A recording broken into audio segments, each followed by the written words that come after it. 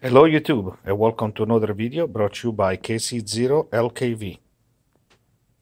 In this particular video I'm going to show you how to build your personal retro arcade machine using only the component right here. A Raspberry Pi 3, micro USB. Then you're going to be needing, well, optionally, if you want to work on command line and things like that, for setup, it's handy to have a portable keyboard. It can also be a USB keyboard. And then, of course, a retro style gamepad. You want the one with a USB to connect to your Retropie. You can find something like this at Micro Center or on Amazon for around 10-15 bucks. In some cases, you can also use your controller for your Xbox, but you have to make some modification to the Retropie configuration. Anyway, so let's get started. The first thing that we're going to do is we're going to load a Retropie image to our micro SD card.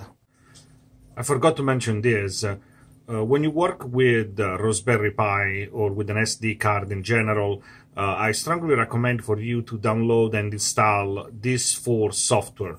The first one is SD Formatter, works really well on Windows and allows you to format your SD card. I recommend you to do that if you previously use the micro SD for any other project.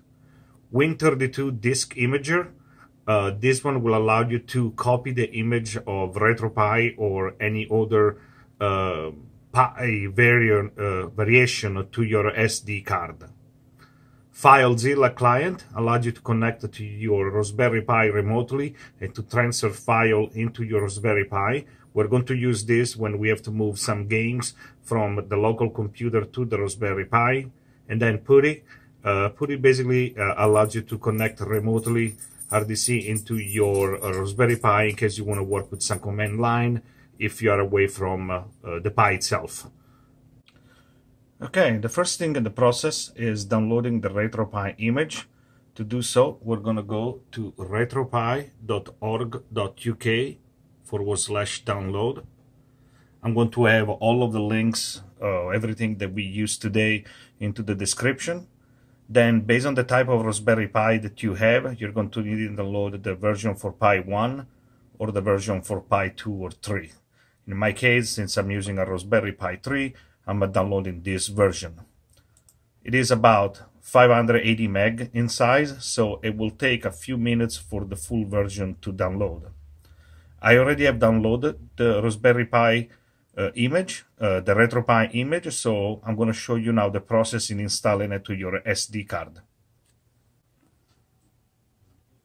The first thing we're going to do right now is we're going to insert our micro SD into the SD adapter. We're going to insert it into my computer.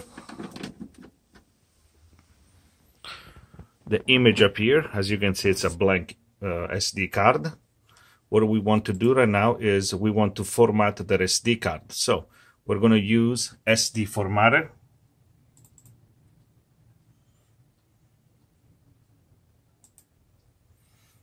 Over here, as you can see, it's a 14 gig, 16 gig SD card.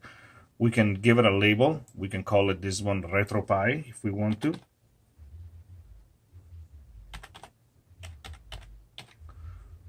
Then we want to click on option. We want to make sure that the format size adjustment is clicked to on. We're going to click OK and we're going to click format. Click OK to the to warning. And the image is formatted. Now, if you really have some time, I recommend you to maybe use different type of formatting, which is not a quick one, but maybe even the full erase, which allows you, it will completely erase the SD card. For our purpose right now, the quick format will work just fine. Once the image is formatted, once the SD card is formatted, we're going to exit. Next into the process, we have to copy the image from where we downloaded to our SD card. I have the image copied to a local folder on my desktop called Raspberry Pi. That makes it easier for me to find it when I need to use it. I use that folder for anything that is Raspberry Pi related. I'm using a software called Unzip to extract the zip file that I downloaded into the actual image file.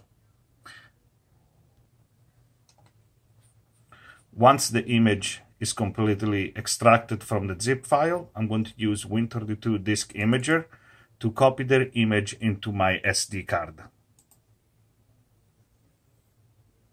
Okay, so here's the option. H is the letter where my SD card is inserted. I'm going to select the folder where the image file is. In my particular case, the image is on my desktop in a folder called Raspberry Pi, and from here is the Retropie version 4.1. And here's the image. I'll click Open, and I click Write. I'm going to say yes to the warning. Basically, this is going to reformat the SD card and write the image to the SD card.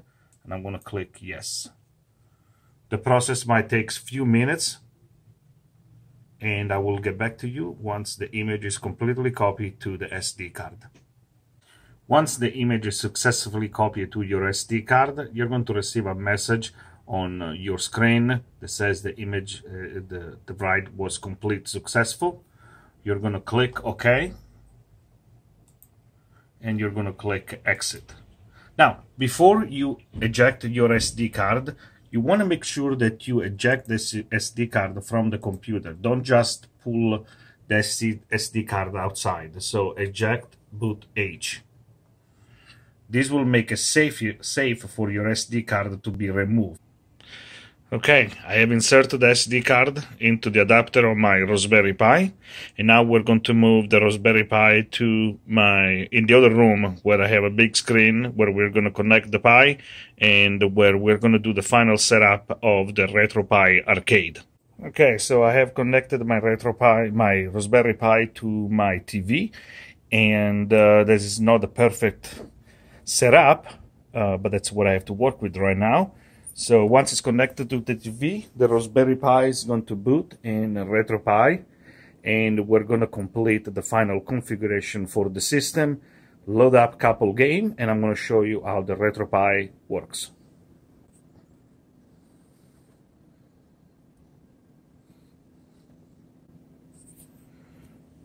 When the Retropie is completely booted, if you have your gamepad connect to it, it will warn you that the gamepad has been detected. So now what we're going to do is we're going to configure our gamepad, and with buttons and how we want it for the gamepad to work. So we have a generic gamepad, as I showed you before, and what it's asking us right now is to press any key on the gamepad to make it work. So I'm going to press a key, and now I have the option. So for up, down, left, right, and start. So very straightforward. So I'm going to press up, and you can see it moves to the next one. Then I'm going to press down, left, right. I'm going to select my start, my select. Now it's asking me for my straight key A, B, X, and Y. And of course, I'm going to do A, B, X, and Y. Next, I have my left shoulder and my right shoulder. So, I'm going to click my left. I'm going to click my right. Now, the rest of the configuration, we're just going to click one of the buttons that we already use on the gamepad, because my gamepad does not have everything. Now, you might have some gamepad that have everything else, like the one for the Xbox, so you're welcome to continue. In our case, we're just going to click, the key's already been taken, and so what I'm going to do is press the button till I'm complete down the configuration.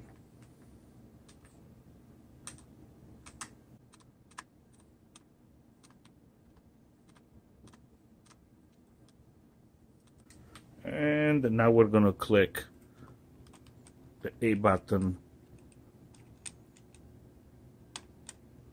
and we are into the Retropie setup. As you notice, it says 13 GB. That's not quite true. It's just the setup. There is nothing else. So you're wondering, what are all the games? Well, when the Retropie is first installed, there are no games installed on the console. You will have to download the ROMs for the games that you want to use, and you're going to copy the ROMs into a ROM subdirectory. I'm going to show you that in just 1 second. Now, important disclaimer. I'm not going to show you where you can download the ROMs for your Retropie, something that you can Google online. You can legally, I'm going to stress this out, legally you can only download ROMs of which you own a game. You cannot download ROMs of games that you don't own. So keep that in mind. But then you're going to move the ROMs into the respective folder on your Retropie.